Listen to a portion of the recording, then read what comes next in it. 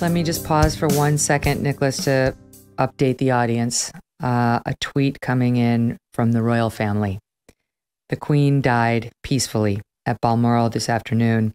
The King and the Queen consort, meaning Charles and Camilla, will remain at Balmoral this evening and will return to London tomorrow with one single black and white photo of Queen Elizabeth, the late Queen Elizabeth.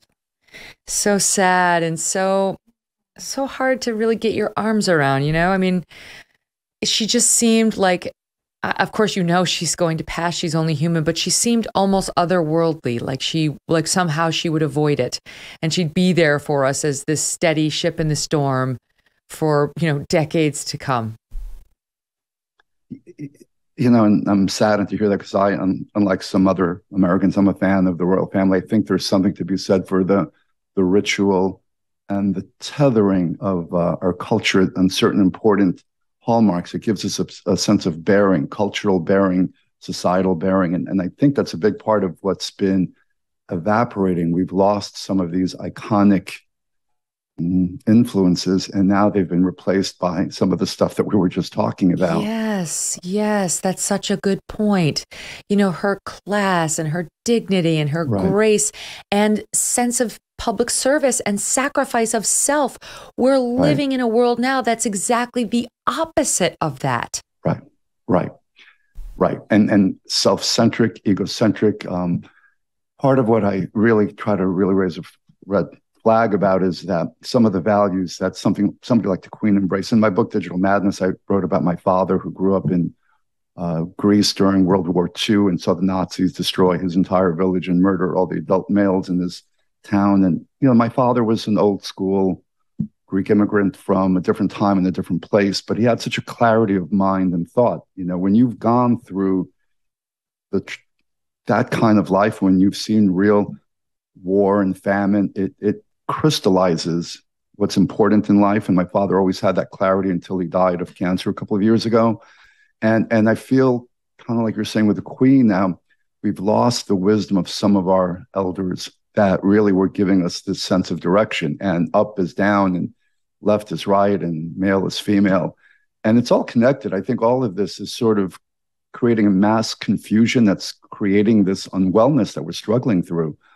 There's no sense of mooring. There's no sense of bearing. And so people are just, I think a lot of the young people that I work with are drifting. They're just feeling empty and they're confused. And I get it. I mean, we've all been through, I think all of us who have been through high school or been through any kind of transitional periods in their lives understand what it might be like to be confused and trying to find meaning in the world. And it's just not readily available right now because the world right now is a very confusing place.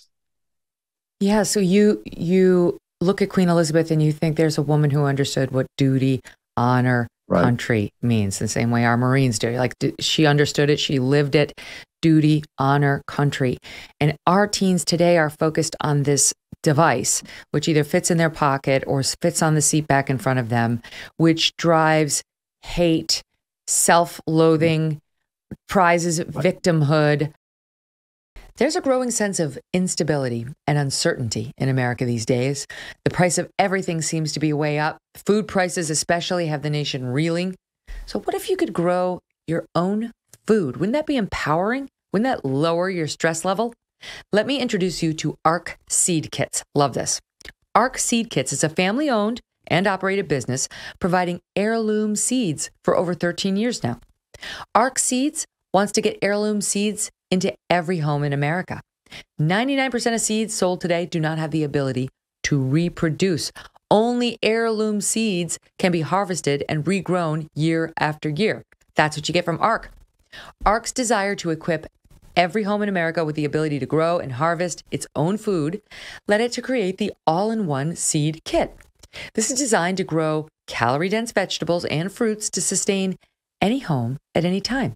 You will even get a seed guide that will give you everything you need to know about growing and harvesting every variety included in the kit. For a limited time, we've partnered with ARC to offer a 10% discount code as well.